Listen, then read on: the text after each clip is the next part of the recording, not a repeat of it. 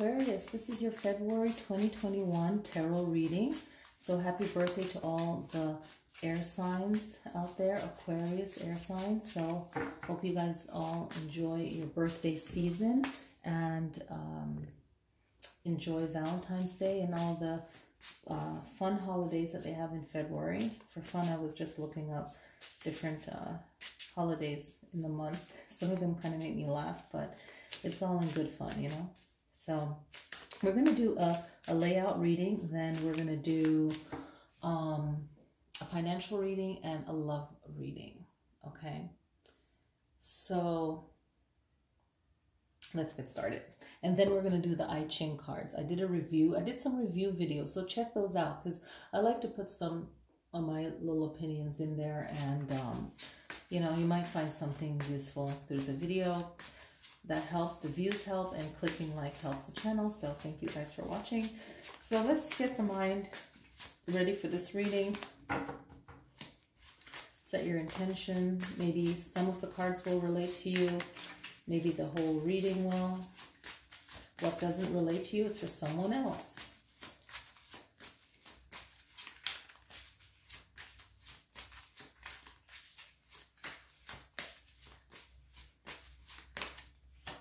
The main issue is the Page of Swords, okay? So all the cards are lined up there. The Page of Swords. This card is talking about you, either you want to do something that you are really passionate about. So you're curious about something, you are on a journey to do something new. And this is going to be requiring you to be very communicative, right? Talking a lot, being very aware. So this is some kind of new endeavor that you're on, okay? And it's going to require the Six of Pentacles, and that is the challenge. So for some of you, it could be the lack of financial support or money, or being creative with money. Okay, so this is sharing money. So it has something to do with giving and receiving. Okay, so making sure that your money is right as you go forward. What can ground you, or this could be a distant past experience, was the Knight of Cups. So make sure that you're looking at things realistically, right? That's going to ground you, and going into it with a positive attitude, with being charming, you know, and having a plan, being tactful with your next endeavor where you're going. Now, your recent past was about the Page of Cups, so it's an experience of charm again. So you're in this kind of charming mode of your emotions and what you feel that you need for yourself. So you're needing this change, and the main thing is giving and receiving. So it has to do with monetary actions. It has to do with love. It has to do with the right words, the right situation. So make sure that you are not looking at it as a dream, but how you can make it reality. Okay? And the Queen of Wands is going to make it reality. Yes, the Queen of Wands is going to make it a reality, okay? It's going to be about how you can turn something into nothing, or a limited amount, into something great. She is filled with creativity and passion. So this is going to take a lot of belief in yourself, a lot of passion, a lot of determination. Your future is the Fool. So there's definitely a new start with this Page of Swords right here, and this Fool. They're both really on a journey, okay? So this is really good. It's a fresh start. It's not having any fears or limitations in your mind. And also, this experience can be a freeing experience. Maybe you're changing up your life, and this is like a freeing experience for you, okay? So that's your immediate future. It's like a new start. Now, this is how you see yourself or situation affecting it, and it's the Ace of Swords. When the Ace of Swords coming, it's a direction. It's like something new coming in, and it's prosperous for you, okay? The Queen of Swords is reminding you of things happening outside of yourself, or your attitude towards something outside of yourself, and be in control of your emotions as you're moving forward, because that's where you're going to get most of your blessings and good relationships and just good things working out based on how you can master your Queen of Cups. Okay, so really look into that Queen of Cups. Your hopes and your fears is the Tower, that things will fall apart or not really work out the way you want it to, but incorporate some planning. Really look into this Knight of Cups energy to help you have some kind of foundation, some kind of grounding energy. The final outcome is a Strength card, so it's like a Leo. So maybe you can get advice from a Leo that you know in your life, or knowing that there's a strong partner coming up for you, or a strong partner that you have now in your life that's a fire sign that can help guide you to make the right financial decisions or the right planning for whatever it is that you're coming up with in the future, in this month. Okay, so 3 things you can do right now. King of Cups. Here is the same element, okay? The other half of the Queen of Cups right here is coming in with calmness in, like, the fears, you know, any kind of little fears that may come up when you're on that Fool journey or that Page of Swords journey. The other thing that the other 3 things that you can do is recognize the Wheel of Fortune in your life.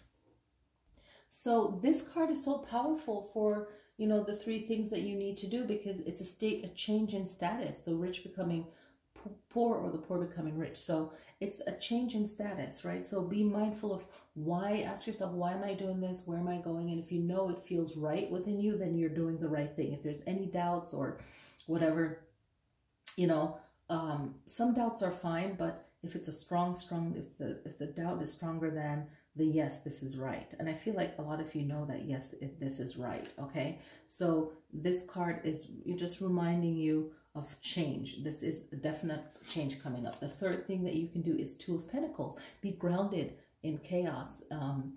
Be grounded in your balance, even though there's chaos. So keep your mind focused. All right, and a reminder to be focused. Now let's check in with the financial message, what these cards can mean financially. So the first one, I feel like shuffling some more. Financial reading for Aquarius, February 2021. What's the message they need to know? All positive here. So 9 of Cups. Remember that year past has a lot of experience. So financially, you don't have to worry. You've got what it takes. Don't worry. 3 of Swords. Use your knowledge and your awareness of the 3 of Swords meaning, okay? Be aware. The powerful message is that nothing will be perfect with money, so you can either fall or you can rise. So when you feel like you've hit a tough time financially, know that it's not going to last for a long time. You can make changes.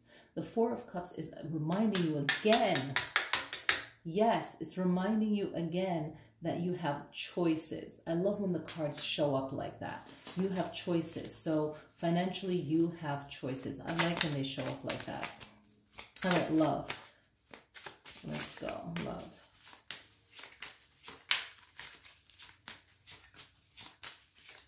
Okay, love reading. So 7 of Wands. All right, so just be prepared for, if this one relates to you, this could be taken as the past. You were in bad relationship. It might scar you from thinking of getting into a future relationship. Maybe you feel like you don't want one. You just want to live happy and, you know, do the relationship your way, not traditionally, but just being happy, or traditionally. Okay, so it all depends, but just being prepared for maybe an argument in love too, or fighting for love.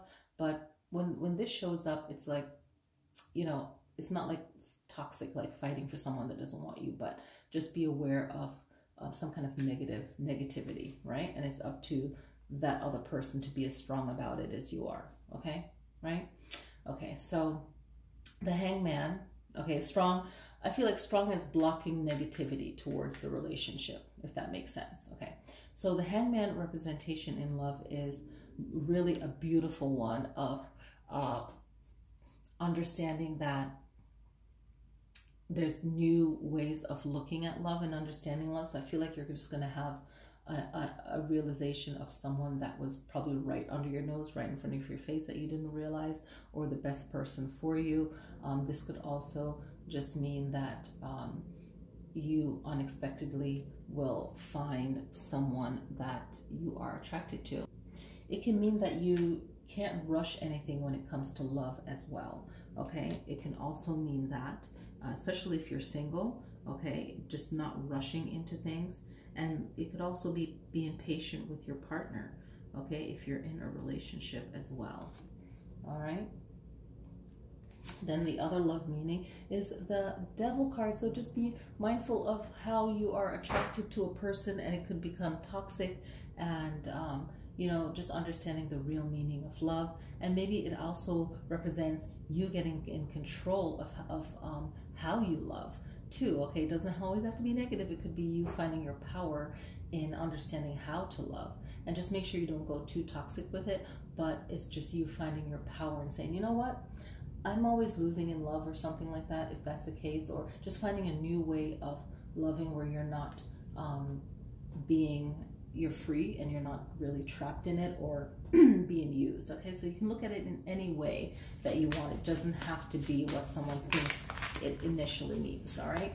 So let's look at the I Ching of Love cards. I did a review on this, so you guys can watch the review video that helps the channel, and you can even get some good information out of it. It's not only for the channel, but I like to give you guys some good info content. So let's look at the I Ching of Love. So it's something to ponder on, to think about, okay? So you have 23, and it is the wear and tear of time, okay? So that's the card. All right, so let's see the meaning. So what I got from the meaning of this card is that love has a lot to do with time, right? Life is time. So things will perish. Excuse me. Love, you know, time, things will perish. So, you know, when love comes and goes, being still like a mountain, you know, and just letting yourself, you know, be, you know, in time. So I'll read it. So this one is, I hope I read the correct one. Yes, I did. Oh, that was funny. Okay, so 23, the wear and tear of time. Despite love opening up to something eternal, since it is born in time, it is destined to perish, despite the best intentions. The oracle indicates the attitude to adapt. Remain firm as a mountain. Keep an absolute stillness and let yourself be crossed by what happens to you. This will also pass. So, and let yourself be crossed by what happens to you. So I don't know what the meaning, because when you're crossed, you're upset. So I'm not really sure, to be honest with you guys, like, let's just talk here. I'm not sure of what that meaning means, or if it's just like a interesting way of interpreting it. So let me look at this and see if I can figure it out. If I can't, I'll come back and say I can't. So what I feel, and someone correct me, or, you know, just share, you know, but I think it's saying just let yourself, it's okay to let yourself be upset about what happened, you know, and that upsetting feeling, that this will also pass. That's what I think it is, because that's the only definition, you know, and in patois we use the word crossed a lot, you know, certain, you know, cultures will use certain English words more than others. So that's what I'm interpreting that to be. Okay, so let's shuffle these love cards that I made. I'm gonna close my eyes so I don't see it. Duh. So I just pick it intuitively.